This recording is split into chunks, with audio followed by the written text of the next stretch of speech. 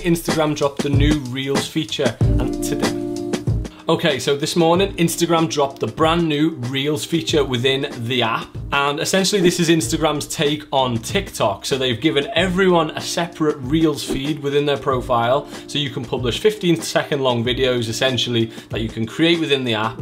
And it looks like to be a really cool way of being able to post loads of little videos and actually not have to interfere with your main feed too much. You can choose to post them on there, but it's not mandatory. And I think this is gonna make it a really popular feature. In this video, I'm gonna show you essentially how you can cut to the beat really quickly within Reels. And it's so easy. And let's get straight into it now. Okay, so once you have opened up Instagram, you're gonna swipe left and you're gonna go to the camera section of the app, essentially where you would usually post your stories. We're gonna just open up Reels. And the first thing that you need to do is choose a song. So I've gone with a bit of J. Cole. Basically, you just need to choose the section of the song, the 15 seconds that you want to use. Simple as that. Once you have done that, it's then time to import your first video clip. We're then going to resize our clip down to where we want it to start, like so. So I want it to start about there. And then we're going to listen out for the beats.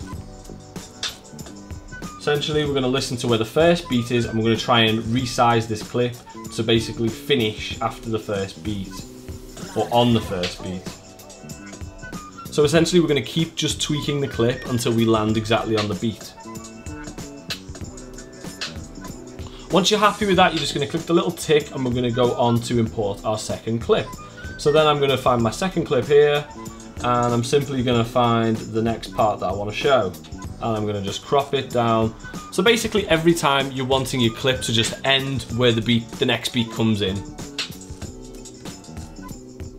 So once again, you're happy, you click the tick, and then we go on to the next clip. Again, it's literally the case of just cropping down your clip, choosing where the in point is and choosing the out point, and just keep listening over and just make sure that it matches up with where the beat is and you're good to go.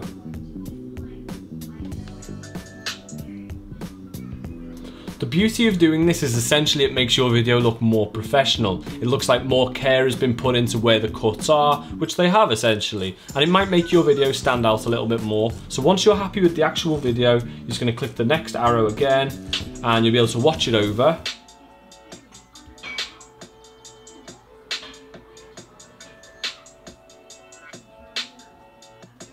Okay, so I'm happy with that and then I'm just going to click next. And then once you've done that, you can choose whether you want to share it on your Instagram feed or not. And you can write a caption and share, or you could save it as a draft or whatever you want. Okay, so the possibility with Instagram Reels are really endless. Obviously, you've only got a 15-second window, but essentially anything you do post on there will also play on stories, and it's just a really nice new avenue within the app in which you can create content. It saves you getting the laptop out and editing something short together to put on a story. You can just do it all within the app, and that's really nice. So if this video has helped you at all, then please leave us a like and subscribe because I'll be posting videos every week. Thank you for watching and I hope you enjoyed.